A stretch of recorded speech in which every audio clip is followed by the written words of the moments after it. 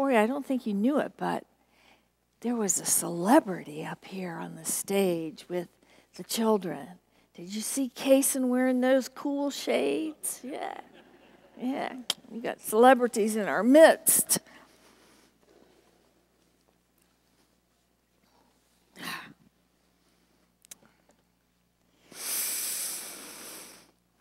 When was the last time, Corey asked you as we started this morning, when was the last time you got into a conversation with a stranger? What was it about? How did it go?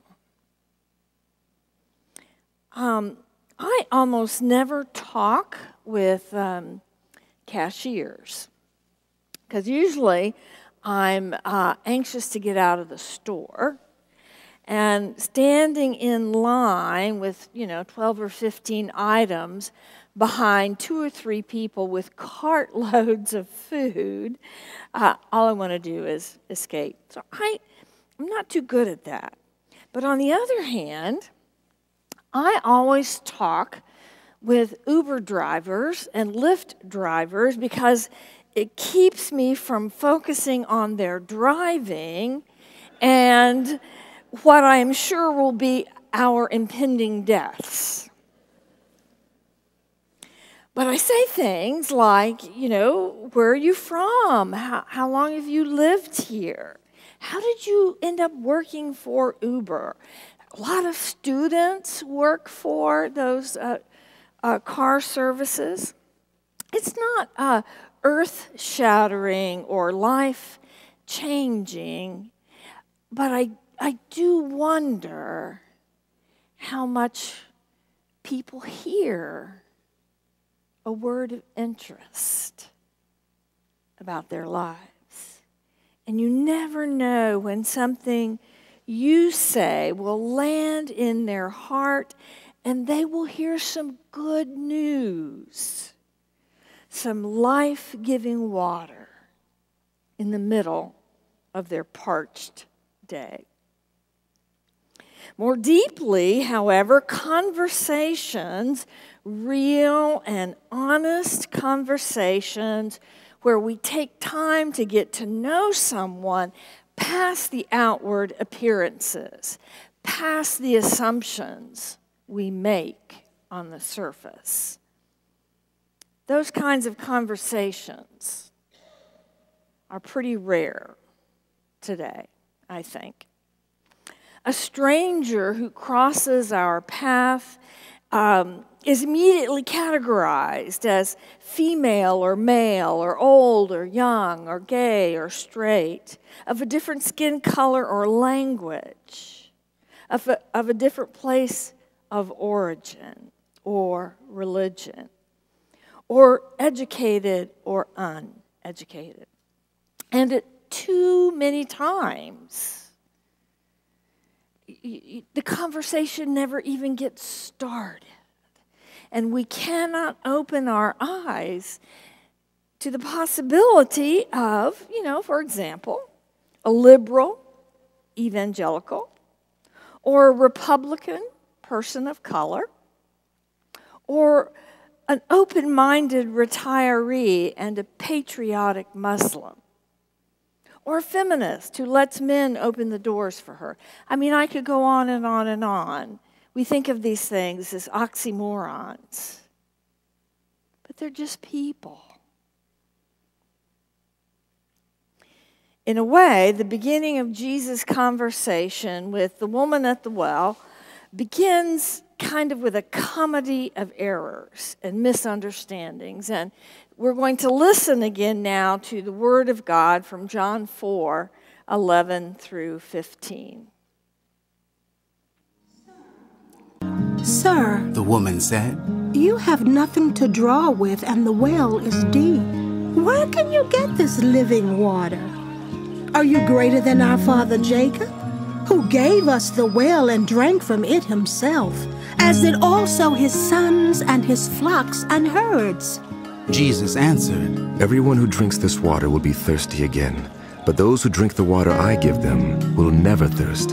Indeed, The water I give them will become in them a spring of water welling up to eternal life.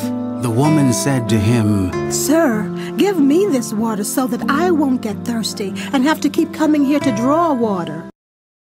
This is the word of God for the people of God. Thanks be to God.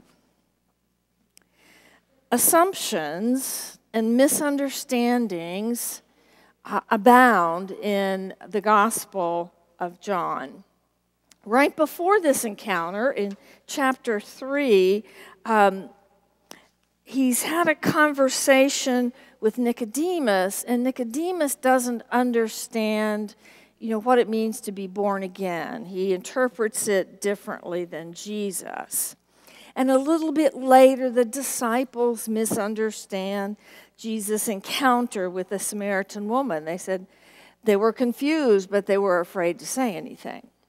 And the woman herself, the Samaritan woman, misunderstands Jesus' request for water on two different levels. One, that a Jewish man would ever be talking to a Samaritan woman, which did not compute in her head, and the kind of water he spoke of, this living water, was not literal water. And her question says, who does this guy think he is? Jacob? I guess, it sounds like she thinks he's arrogant. She takes him literally, and she isn't afraid to let him know it. She's going to come back at him, with her own remarks. In John 3:9, Nicodemus, as I've pointed out, he also asks a question about being born again. He says, how can these things be? But in his case, unlike the woman, he doesn't pursue the conversation further or try to understand what Jesus is getting at. At its most basic level, prayer is a conversation. Maybe it shouldn't be a surprise to us that prayer is not so common in public places and maybe even in your own life, because we're so unused to having conversations. The conversation that Jesus has with this woman is the longest conversation by Jesus which is recorded in Scripture. That alone, to me, signals that attention must be paid. Something great is going on here. Something important is being revealed in this conversation. There's a lot of evidence in Scripture that, far from being a matter of shame or embarrassment, misunderstanding and honest conversation is the beginning of a faith journey. Knowing Jesus requires having a relationship with Jesus. And my friends, a relationship is a two-way street.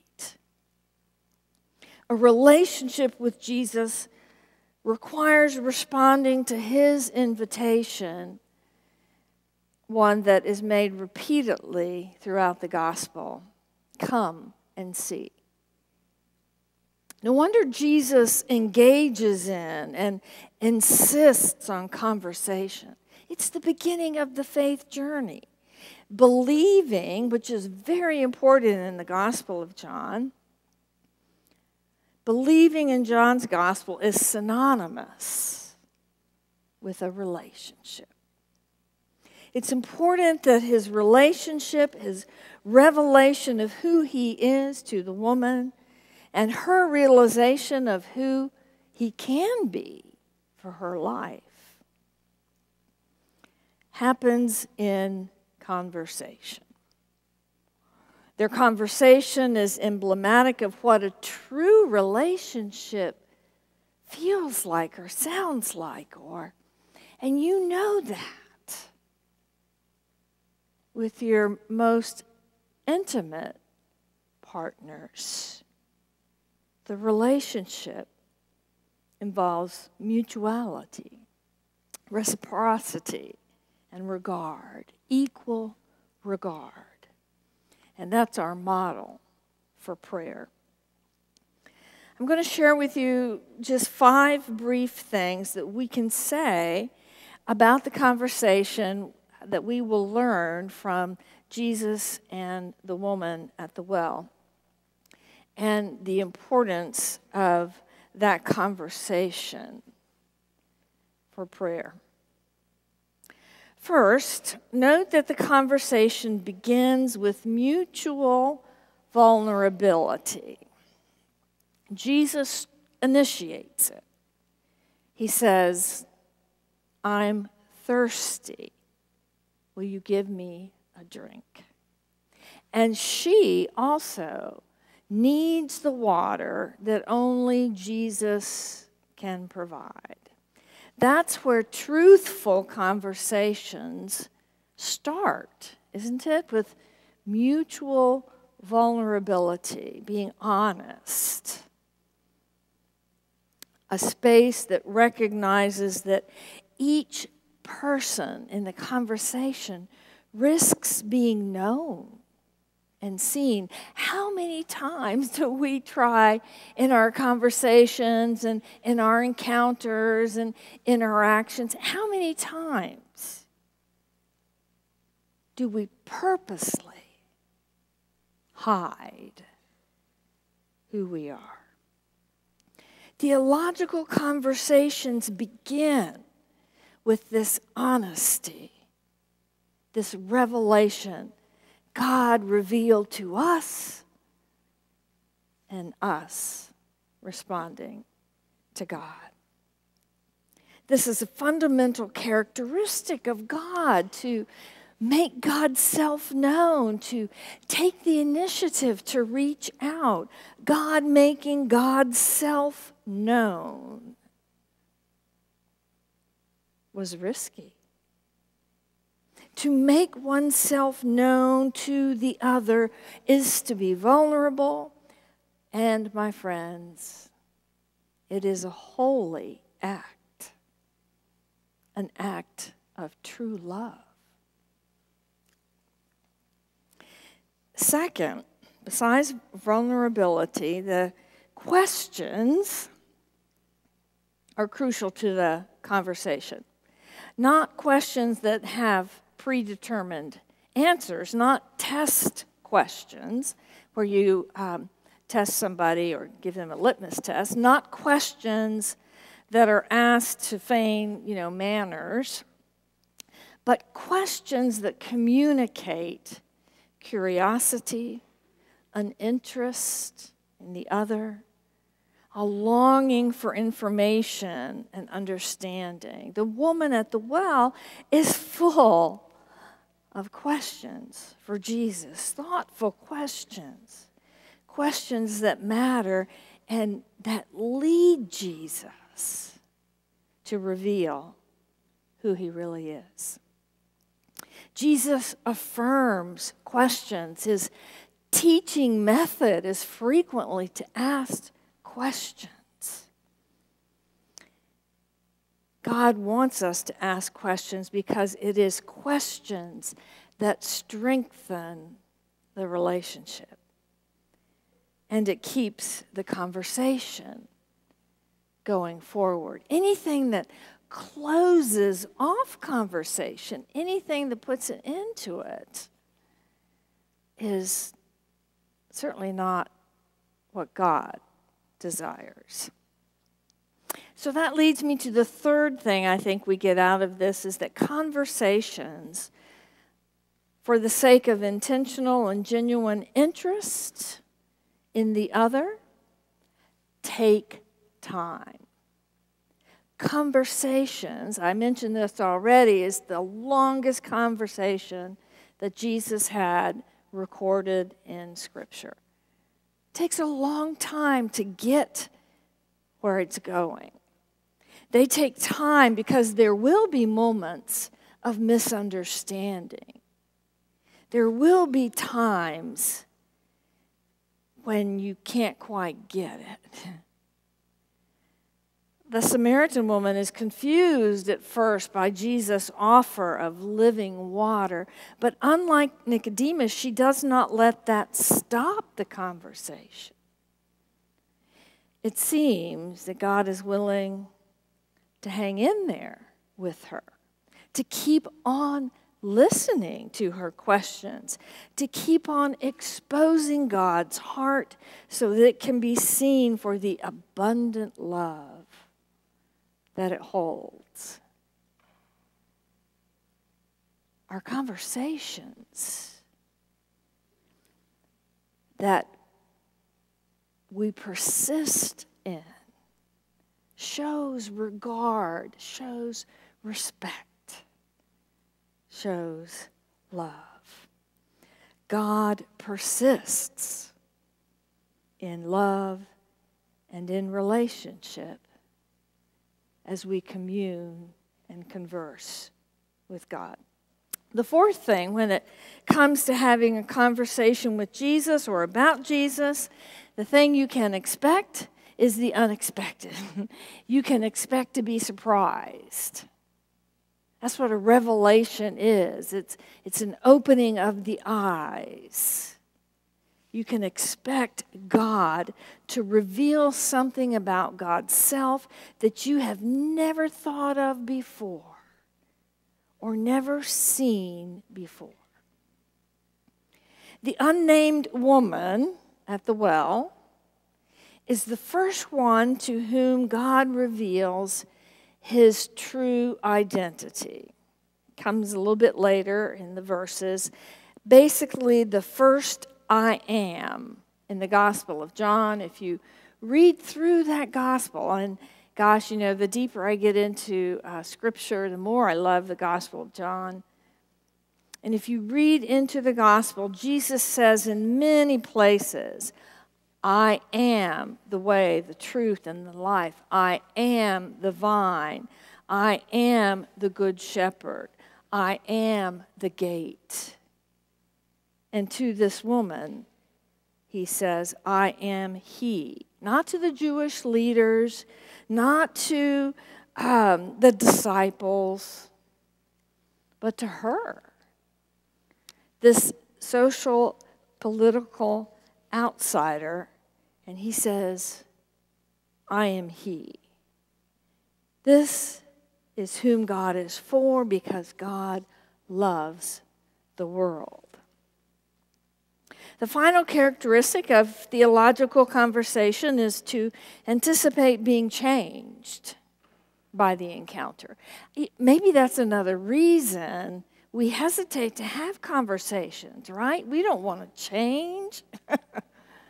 Do we? We don't want to have our assumptions challenged or questioned.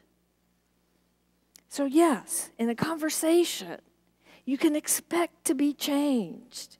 The woman at the well goes from shamed to witness, from dismissed to disciple, from alone to being a sheep of God's own fold. Expect it to be changed. Jesus offers a relationship both to the Pharisees, represented in Nicodemus, and to nobodies, represented in this woman. And obviously, God offers a relationship to us. I have a little story I want to tell you about prayer. A man's daughter had asked the local pastor to come and pray with her father, who was dying. And the pastor arrived, and she found this elderly gentleman lying on the bed with his head propped up on many pillows, and there was an empty chair right by his bed. And the pastor assumed that that chair was for her, that he had been informed that she was coming by to see him. And she says to the man, "I guess you were expecting me." And he says, "Oh, no, who are you?" "I'm the new associate pastor at your church," the pastor replied. When I saw the empty chair, I figured you knew I was going to show up." "Oh, yeah, the chair," the man says. "Would you mind closing the door for a second?" So the pastor shuts the door, and the man continues. He says, "I've never told anyone this, not even my daughter, but all of my life I have never known how to pray. At church, I used to hear the pastor talk about prayer, but it always went right over my head. I abandoned any attempt to pray," said the man. "Until one day, several years ago, my best friend said to me, 'Jim, prayer is just a simple matter of having a conversation with Jesus. Here's what I suggest. Sit down on a chair and place an empty chair in front of you. And in faith, see Jesus in the other chair. It's not spooky because he promised I'll be with you. And then just speak to Jesus and listen in the same way you're doing with me.' So the man says, "I tried it, and I've liked it so much that I do it a couple hours a day. But I'm careful," he said. "If my daughter saw me talking to an empty chair, she'd either have a nervous breakdown or send me to the funny farm." And the pastor was deeply moved by the story and encouraged him to continue in this journey of a relationship with Jesus through prayer. And she prayed with him, and she returned to the church. A couple nights later, the daughter called to tell the pastor that her daddy had died that afternoon. The pastor said, "Did he seem to die in peace?" And the daughter says, "Yes, I left the house around 2 o'clock, and he called me over to his bedside first and told me one of his jokes, kissed me on the cheek, and when I got back from the store an hour later, I found him dead. But there was something strange," the daughter said. In fact, beyond strange, it was kind of weird. Just before Daddy died, he leaned over and rested his head on a chair beside the bed. And that's how I found him." The pastor had tears in her eyes as she told the daughter, "Don't worry. Your father was just talking with his friend, Jesus." If you want to know Jesus, if you want to experience God's grace for yourself, and I really suspect you do, start praying now. Begin the conversation. Go to God in prayer, and I'll give you a suggested start, and then you can pick up and pray yourself. You can begin like this. "O God, who gave us birth, you are ever more ready to hear than we are to pray. You know our needs before we ask.